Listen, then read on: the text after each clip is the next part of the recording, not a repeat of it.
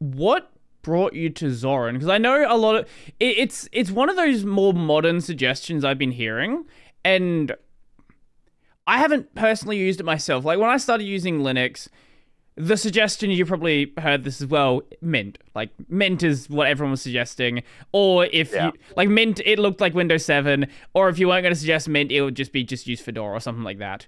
Zorin, though, like, I don't know how long it's been around for, but I definitely have noticed in the past maybe 3 or so years, it's gotten a lot more attention as, like, here is the thing that is, I guess, a good transition point. Oh yeah, like Zorin is a fantastic, if you are used to Windows, like I could probably get someone who had been using Windows as long as they weren't doing like a bunch of coding and technical stuff to swap to Zorin and they'd be perfectly fine. And you mentioned Linux Mint.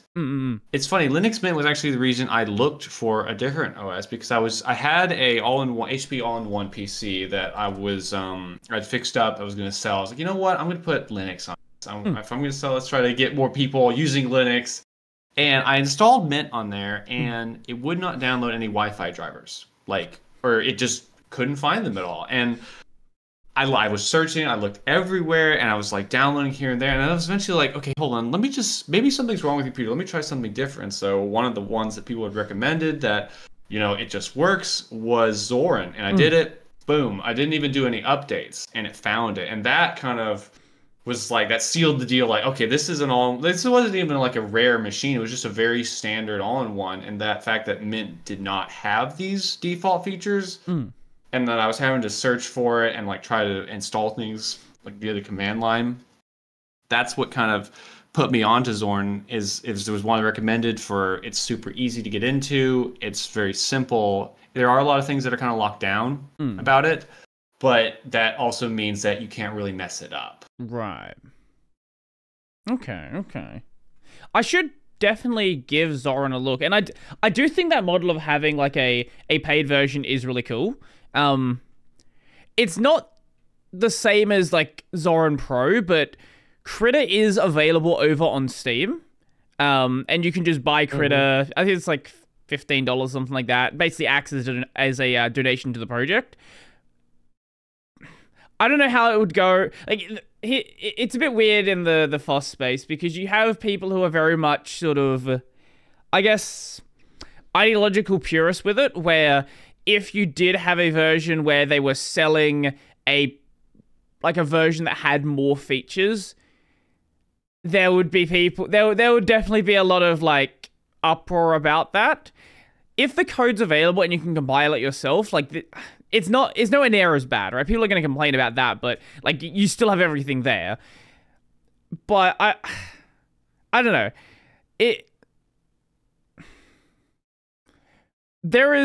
There are a lot of opinions about how things should be managed and what should be done. I think having a donation built into the download is, I don't think anyone really has a reason to complain about that. Like Elementary OS does. When you download it, there's the option to pay a certain amount, or you can enter 0 and just download it directly. That I think people are going to whine about it because they see the word purchase and they don't read and they don't see actually what's happening. But I don't know. Being in the position I'm in, I've heard a lot of different voices from all like levels of interest in free software, and I just know, like, I just know there would be a lot of voices that would have things to say about it. Yeah, it's one of those things, you can't put the genie back in the bottle, I think is the term. Right. And, for those who are already just completely free, if there would be outrage. I mean, imagine GIMP suddenly charging $10 per download or something like that. Well, not even for like the basic download, but I think having a pro version, like the basic download, I can understand why people might be annoyed, but even just additional things like maybe there's some codec that you need to pay for to include or something like that for like a video editor. Yeah, my viewpoint on it is like, look, people, these things aren't free. Not only the developer's time, obviously, like we've been already kind of sweeping that under the rug for a long time, but you also have to pay for codec licensing and things like that. H.264, I think, is owned by it's NVIDIA, right? Sounds right.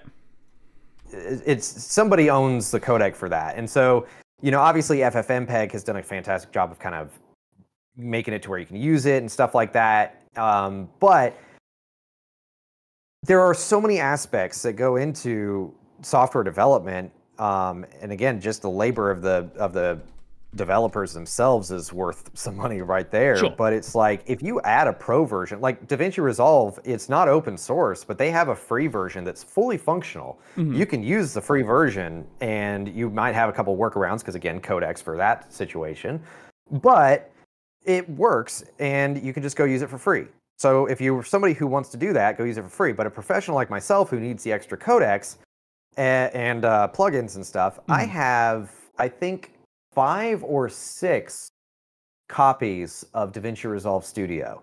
So, I mean, I've gone out and I've, some have come with cameras I've bought and stuff like that too, but I've bought DaVinci Resolve on its own, and it's worth it to me. Those extra codecs, the extra, noise reduction features and stuff like that are worth it.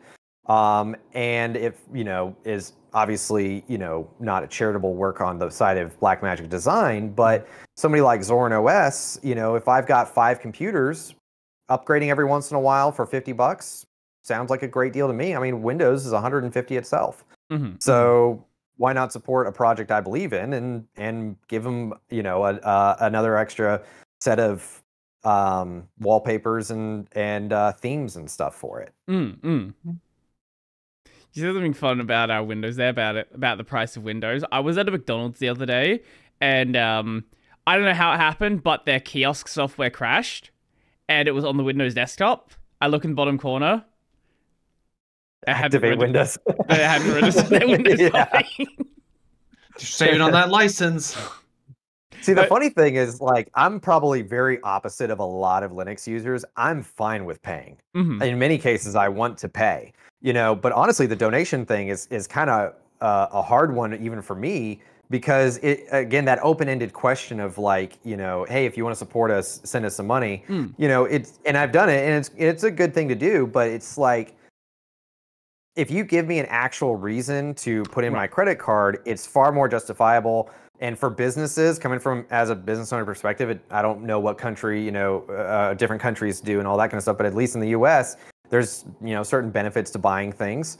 And so giving things out in a pro tier, it just makes sense to me. I think that's a great way of doing it. I mean, a Kden Live Pro would be fantastic, because I've wanted like Blackmagic RAW support for a long time. So if they came out with that, I would not be upset at all. So you'd much rather have a clear place that the money is going to, rather than just putting it into the ether and it just going to the project. Yeah, there's something about like actually buying a product versus hopefully the developers maybe get this, it goes into a pool, I don't know, but there's a little bit more of a transaction there between the developer and the user when there is an actual set price for this item, because it comes with these extra features. Okay, I can understand that. I guess you're approaching Linux from more of the professional perspective in that way. Like, obviously you've been using it for like 11 years and you are like a Linux user, but a lot of the people in the Linux space are kind of, well, a lot of the people I know in the Linux space, they only use Linux as a hobby. They don't use it as a professional. Like, maybe they use it as a professional in the context of, they are a developer or they are a server maintainer, things like that. But even in that case, in a lot of situations, you're just interacting with free stuff anyway. Like, if you're a web developer, the majority of your stack, you're probably not paying for. Like, let's say you're using like VS Code, and then the library you're using is going to be free, most likely open source.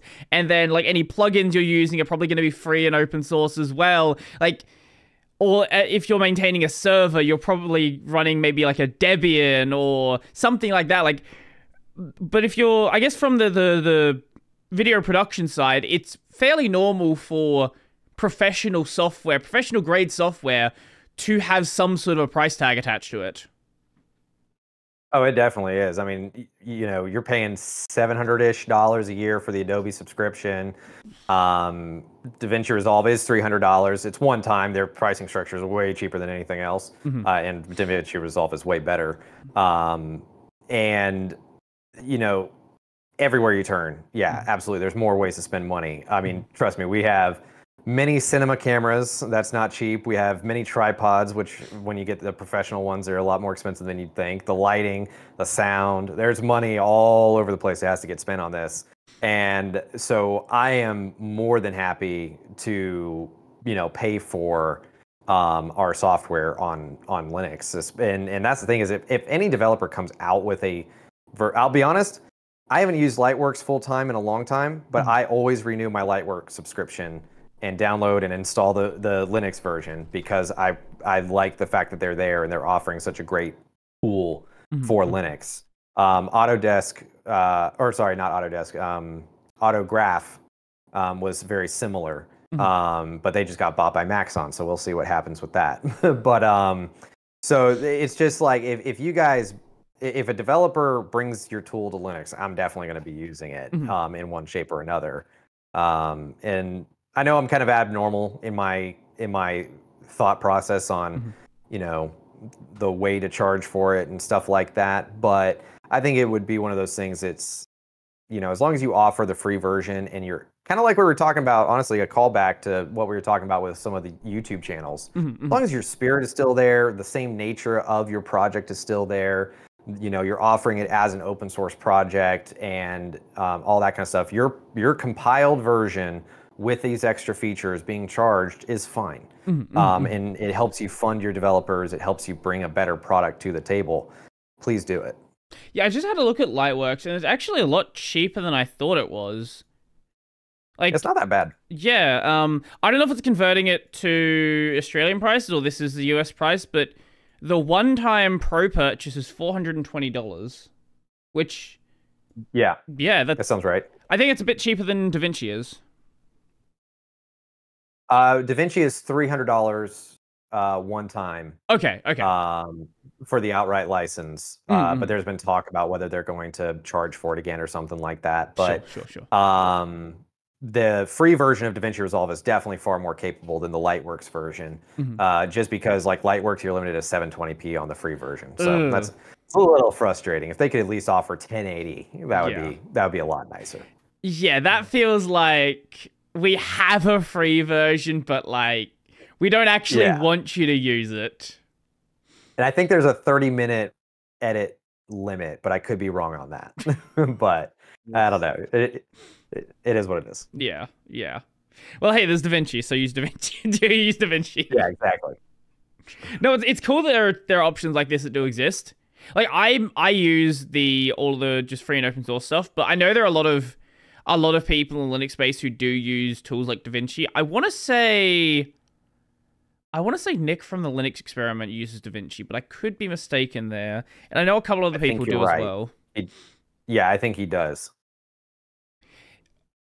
I've been tempted to learn it, but I even if I did, I would just be doing the very little editing I do anyway, which is basically splicing clips together. Honestly, I could do the majority of my video editing I could do with a command line FFmpeg script.